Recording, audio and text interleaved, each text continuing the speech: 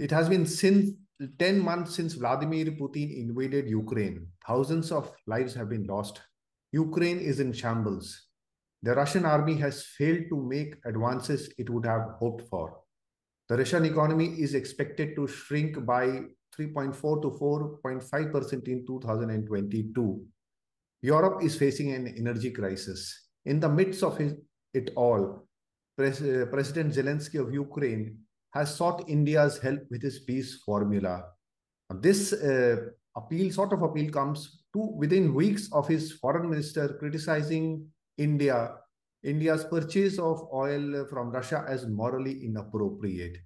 To discuss this issue, which is causing geopolitical upheaval around the world, we have with us former Foreign Secretary Kanwal Sibal, and we'll be discussing the appeal of President Zelensky and more in this Samvad session.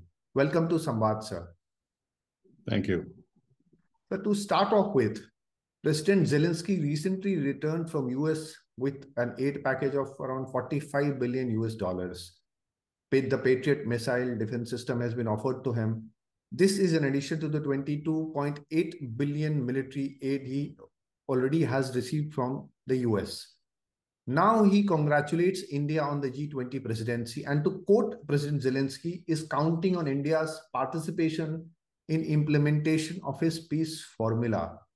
Now, what is to be made of this conflicting war and peace stand of President Zelensky? You know, he's a showman, and he's been encouraged in this by the West, the United States and the European Union. He's invited to every meeting virtually that takes place, including the UN Security Council or the G20 meetings, or even the Cannes Film Festival, because he's a very good communicator. And he has the wind behind him because the US and European Union public opinion is determined to back him in order to inflict a military defeat on Russia, if possible. So I don't think that Zelensky's peace formula should be taken seriously. Since Putin keeps saying that he is ready to end the war and wants Ukraine to negotiate, he has, in that sense, put the ball in the court of Zelensky and the West, particularly when he says that we had been negotiating, the two sides, that is Russia and Ukraine. But then suddenly, after there seemed to have been progress in these talks around March or whatever, suddenly the Ukrainians who had made acceptable proposals totally backed off.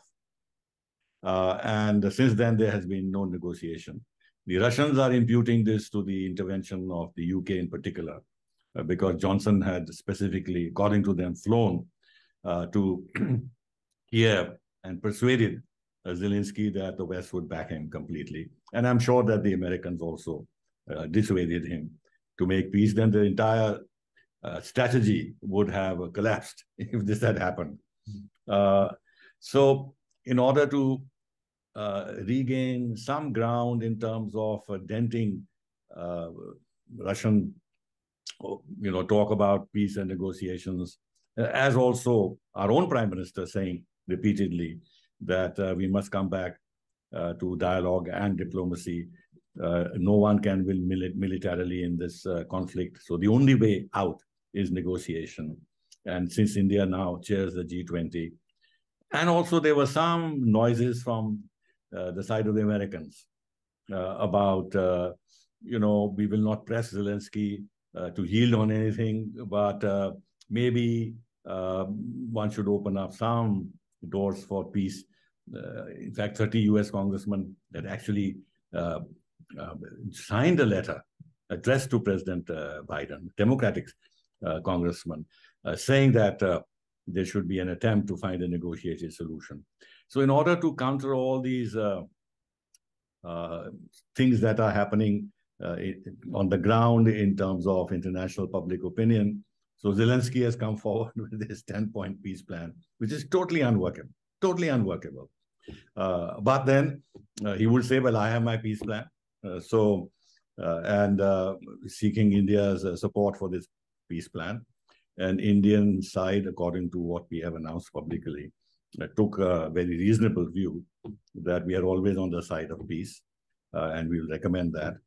And when the time comes, we've been saying we will be glad to be of any assistance if it is required. But if you are going to make a condition, you meaning Ukraine, that Russia should completely withdraw from Ukraine territory, which would include Crimea, and pay war reparations, and that those involved in the war, including Putin, should stand trial, and things like that. It will not fly at all. These are maximalist positions, which are not at all the basis for any negotiations. On the other hand, Russia's position, as again stated by Foreign Minister Lavrov yesterday, is that they are determined to denazify and demilitarize Ukraine. And they will not stop. They will do it, however long it takes. Which means, therefore, Ukraine cannot join NATO, and there has to be a regime change in Kiev with the exclusion of what Russia alleges, and which seems to have some truth behind it, that the Nazi-type extreme right-wing people have taken over power in Ukraine from the time that the 2014 coup occurred. So these are two positions which India certainly cannot reconcile, whether we are president of G20 or not. But I will like to underline that if there is going to be a negotiated solution, the ball really lies in the court of the West and the United States, and in particular, but the European Union too. Because you can't have an agenda, publicly declared agenda, that you want Russia's military defeat, you want to permanently weaken Russia militarily, and that you would be looking for a potential regime change in Russia, and call Putin a war criminal. And then you mentioned about $60 billion of aid that has already gone to Ukraine, but the total figure would be more around 100 billion. The sort of money that the United States has never given to anybody, including in the Second World War, if you even calculate what was given under the Lend-Lease agreement according to today's prices. So what does this mean? This means that from the US point of view, there is a huge geopolitical stake in, if not the defeat of Russia, in a major setback to Russia, which would knock out Russia as a power in international affairs, effectively, for the next, God knows, decade or whatever. So if these are the stakes, and this is the kind of money that they're willing to put in, and arms aid that they're going to put in, and progressively escalate now with the supply of a Patriot system, then I think the chances of peace in the near future or the foreseeable future, to me, seem rather dim. Sir, I was reading this statement by Anthony Blinken, perhaps issued yesterday or this morning itself, where he said that it was good that they got out of Afghanistan because otherwise they would not have been able to invest so much in Ukraine. So in all this benevolence over Ukraine, where does this leave its strategic competitor China? Because China is getting a free pass, I would say, with the whole focus on Russia and Ukraine. Where does this leave this strategic competition with China for the US? A couple of things. One is that this new line that is being taken by Anthony Blinken is a bit surprising, because all this while, if you read the commentary that was coming from Western think tanks, analysts, major media, was that the US decided to walk out of Afghanistan because they had already identified China as their principal adversary, and they wanted to shift resources to the Indo-Pacific to counter the Chinese, and actually wanted to put the burden on Europe to deal with Russia. Now, suddenly there seems to be a change of line, where now I'm a bit surprised that Blinken is saying that they walked out of Afghanistan in order to be able to support Ukraine. Now, if you read between the lines, this would mean that they had it in their plan all along. I mean, you can actually derive a very different meaning from this, that their intention always was to provoke a conflict with Russia over Ukraine, even before Russia invaded Ukraine. In other words, that they were determined to keep militarily beefing up Ukraine's capacity, bring their fighting elements, including equipment, to NATO standards as much as possible, pump in more and more money and weapons, create a strong, or let's say recreate a strong NATO alliance in order to bring the Europeans on board, and then push very hard Europe to de-link themselves from Russia in terms of energy supplies, which would then give them, according to their calculations, a freer hand in dealing with Russia. So that inhibition, that they were dependent on energy on Russia, and therefore they should not push things too far, that inhibition has now been removed from calculations because the energy ties have effectively been ruptured. So this would mean that there was a game plan which preceded actually what Putin did in terms of sending his forces into Ukraine. So that will make the whole thing look even more complicated, make it even more complicated than it is. And add to that what Merkel has said in an interview a few days ago, that Minsk agreements was a way to provide time to Ukraine to build up its armed forces to resist Russia. So one can derive all kinds of not very happy conclusions from this. So when Zelensky floated his peace formula, people like me, students like me, because I consider myself to be a student of the subject, did not pay too much attention to it. But I was reading through the peace formula yesterday when he sought India's help. And two things which struck me was that he makes mention of restoration of Ukraine's territorial integrity, respect for UN Charter, and secondly, new security architecture and security guarantees for Ukraine. So this inter alia means that Russia gives up whatever it has gained, Donbass, Crimea you mentioned, and NATO officially enters Ukraine. Am I correct when I read this? Or I mean, the first part, you're right. And this has been the consistent position of the Ukrainians, that they will throw the Russians out and reconquer not only the Donbass, but also, and not only those 4 regions that have been incorporated into Russia, but also Donbass, as well as Crimea. But the second part is not necessarily true, because if you are talking about security guarantees for Ukraine, what the Russians have been saying all along, before they, in fact, started their military operation, that all the concerned parties can together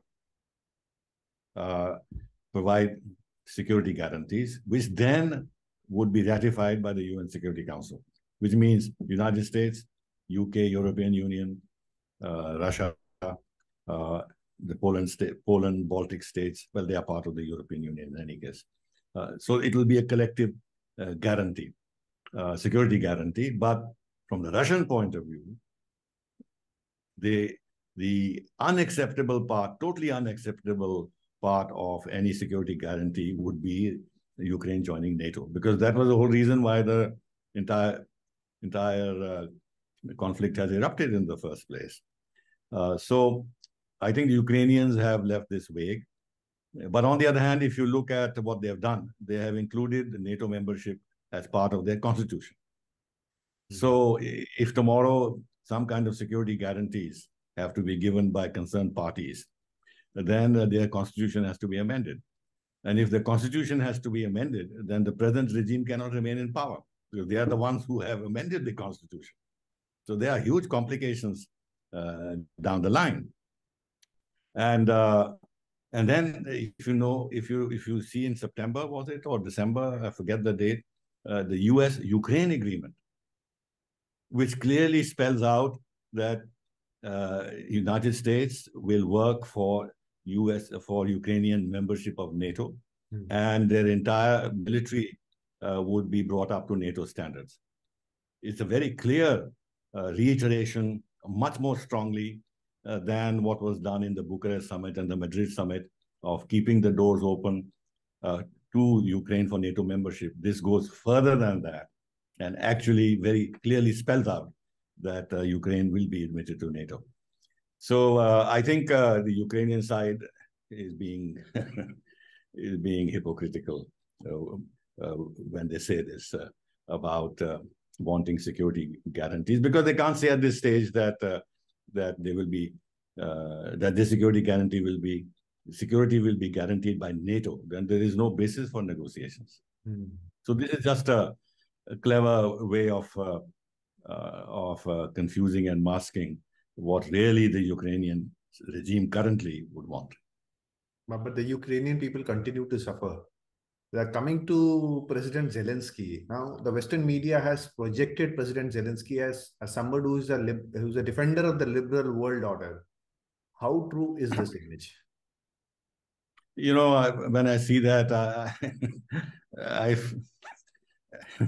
it's very, very surprising that this kind of totally unfounded and hypocritical language is used to justify what is happening.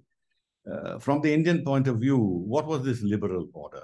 Just ask yourself. For how many years this liberal order was building up Pakistan against us, pressuring us on Kashmir, pressuring us on human rights, and much more importantly, for decades, imposing severe sanctions on us in order to curb our nuclear and our missile programs, deny us a dual technology, etc. Currently, if you look at Western media, and it's not only United States media, principal media, but even European media, they are so anti-India, anti-Modi, anti-government. And you see the total gap between the reality in India, which may have some ugly sides, no doubt, and the manner in which they are portraying it. So is this the liberal order from our point of view? And was it a liberal order when Yugoslavia was destroyed, when Iraq was destroyed, when Libya was destroyed, when Syria has been destroyed? Was it a liberal order when China was allowed to militarize the South China Sea without any real reaction from the United States? So I think we should not be trapped by such language. Unfortunately, some of our own columnists and our press use this phrase liberally, as if it is the reality. It's not the reality. We must keep our heads cool and not be confused by formulations which really are not rooted in reality. What the liberal order means is the hegemony of the West and its ideas and its values. Now, I also don't want to sound as if I'm anti-West or anti-this or anti-that. That's not the issue. We have to look after our national interest, which is currently being served by close ties with the United States, which we should continue to build. We should not take an ideological view of this. And whatever this so-called liberal order, if we can profit from this, because globalization was also in some senses part of this, we should do so. And in terms of our technological development, modernization, investment, and everything else, we are signing FTAs. We signed with Australia, with the UAE, but we want to do it with Britain, with the European Union, with Canada. We want to solve trade issues with the United States, which has become our biggest partner. I support all that. But that doesn't mean that we should buy into their way of presenting to the world the global realities. We should be able to independently assess what the global realities are and look through whatever is hypocrisy, double standards, and propaganda. But even in a literal sense, with his political actions against his political opponents in Ukraine and elsewhere, is President Zelensky a liberal? Oh, absolutely not. Oh, absolutely not. He's a puppet in the hands of these extreme right-wing forces, which certainly have Nazi-linked elements to it. See, the short point is, and that's the reality on the ground, Western Ukraine has never really been part of Ukraine. These territories were incorporated by Stalin into Ukraine. So they are actually, even President Putin has recognized that in his speeches, if you read it, that Western Ukraine is Central Europe. It is not Ukraine. And therefore, there is a talk in circles in Russia that one solution eventually would be that the western part of Ukraine is merged with Poland and part with Hungary, the states from which territories were taken. So there is definitely a very serious religious and ethnic and cultural divide between Western Ukraine and the rest of Ukraine. And Western Ukraine, mind you, if you look at it historically, were actually collaborating with the Nazis. Mm. And it is the Ukrainian, Bandera, and everybody else, that group, which actually were participating in activities in the concentration camps. And this Babi Yar concentration camp was in Western Ukraine, what is Western Ukraine today. And these are the people who, backed by the Ukraine diaspora in the United States especially, who have taken over power in Ukraine in a larger geopolitical game vis-a-vis Russia. And there, if you go back to what Brzezinski said, that the key to isolate Russia and make it a non-European power and cause the breakup of his empire was to separate Ukraine from Russia. So this is a long-standing objective of the United States. So Zelensky is just a pawn in this game, and he's a very convenient pawn. First of all, he's weak, but he's very, very good in communications. He had this TV channel. Actually, he became president because of this. There was no, electioneering as such.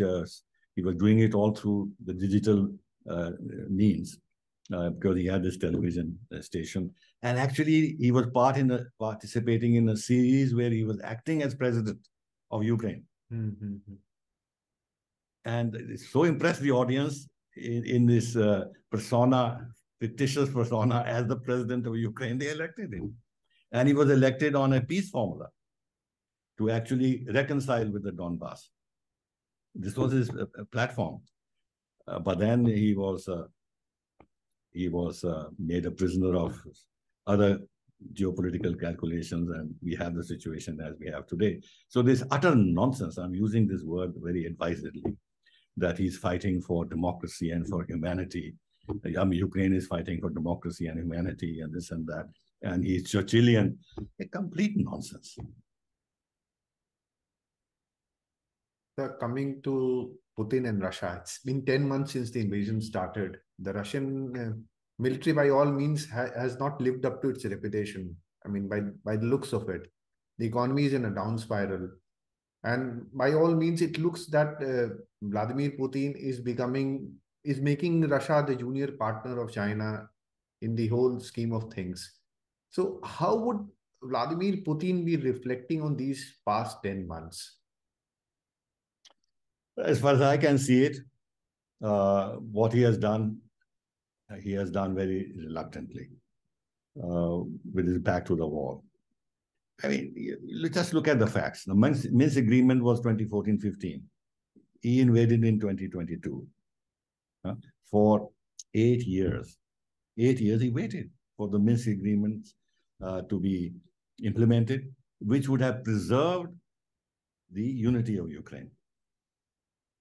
I don't want to go into details people know them already. All that was required was autonomy for the Russian-speaking parts of Ukraine, that is the eastern Ukraine. But this was not implemented, and some rational Western commentators recognize that if this had been done, there would have been no need for a war. And even then, in September, I think, if my memory is correct, or January was it?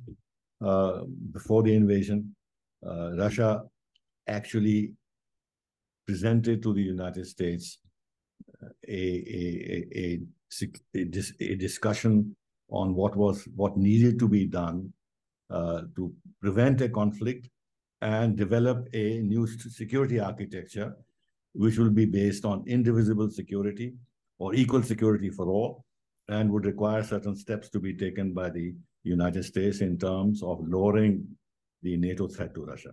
But this was dismissed out of hand. And then Putin has explained publicly that if Ukraine becomes part of NATO, we are left defenseless. You know, even now with their drones, they're attacking the Saratov base where their nuclear bombers are stationed. Now, if NATO came into Ukraine, they have no defense left. He says, I have nothing to retreat back to. And the parallel would be the same if Russia built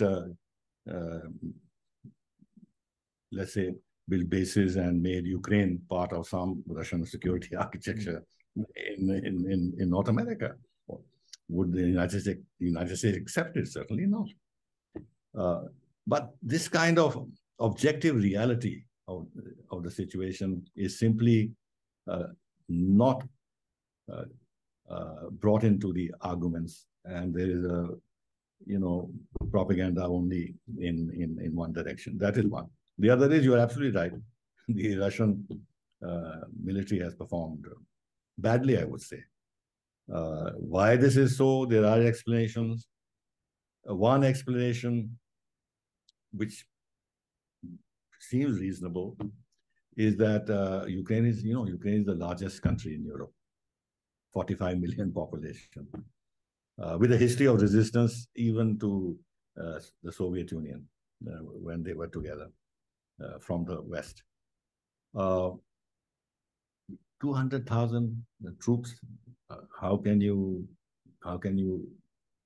realistically obtain your goals, military goals, with just 200,000?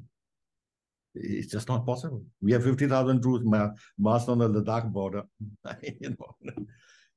So maybe his calculation was that this show of force and a clear signal that Russia was willing to take military action, there will be a change of thinking in Kiev, and they would be willing then to go back to the Minsk agreements minus Crimea. But that didn't happen. And I think the Russians knew, but probably did not know enough how much had been pumped into Ukraine by way of arms and training, etc. And therefore, they suffered a lot of casualties.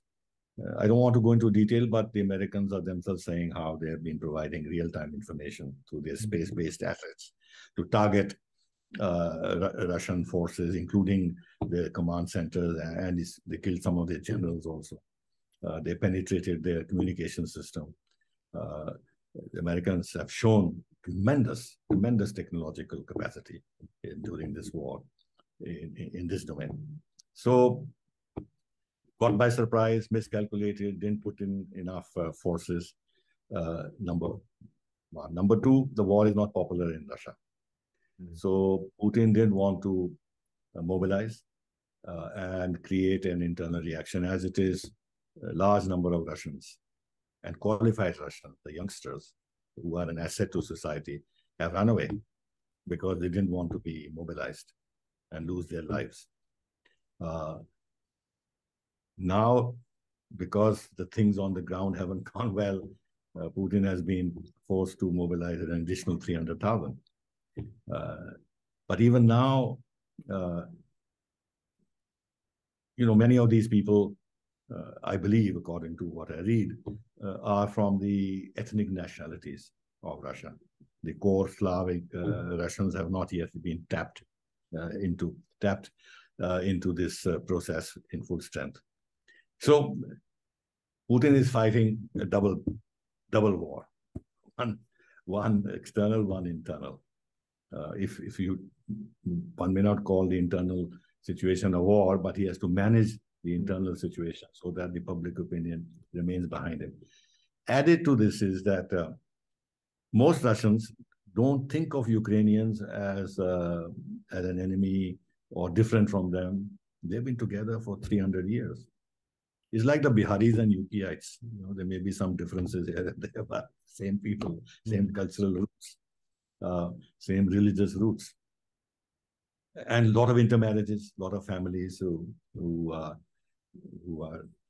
Russians living in Ukraine, Ukrainians living in Russia. And they therefore are worried what will happen to their families. They don't want to inflict too much pain on them. They don't want to alienate them permanently to that extent. So these are some inhibitory factors.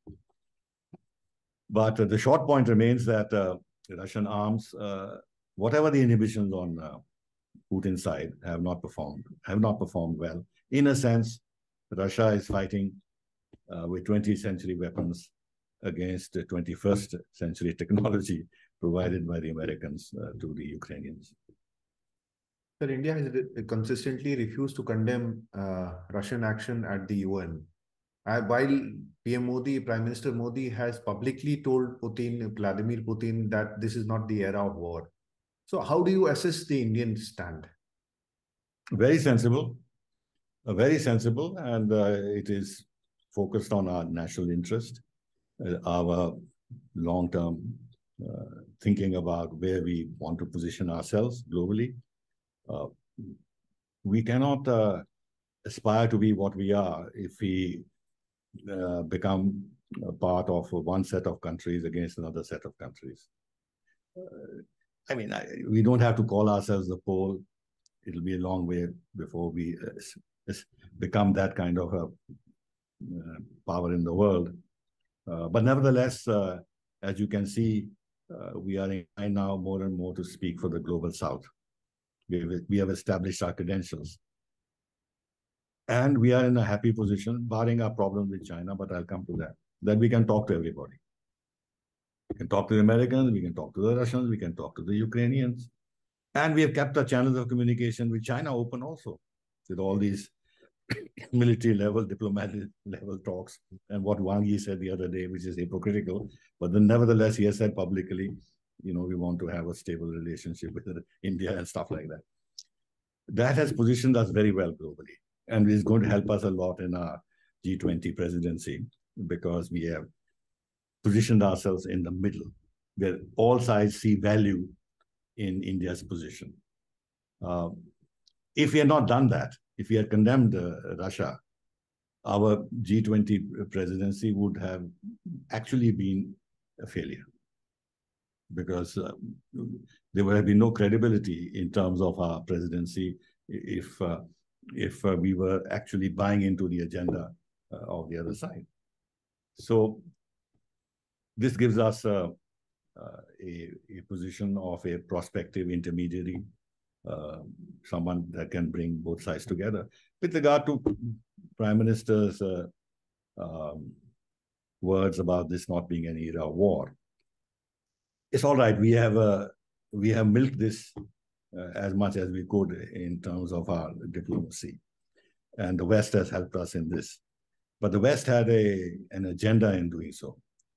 It's not as if they really believe what the intention of the Prime Minister was, that it was a rebuke to Putin. It's certainly not a rebuke to Putin. But they deliberately projected it as a rebuke to send a signal to the Russians that even your closest friends and this and that are now distancing themselves from you. They're advising you against this conflict, or not. They're advising you not to pursue this and stop the conflict.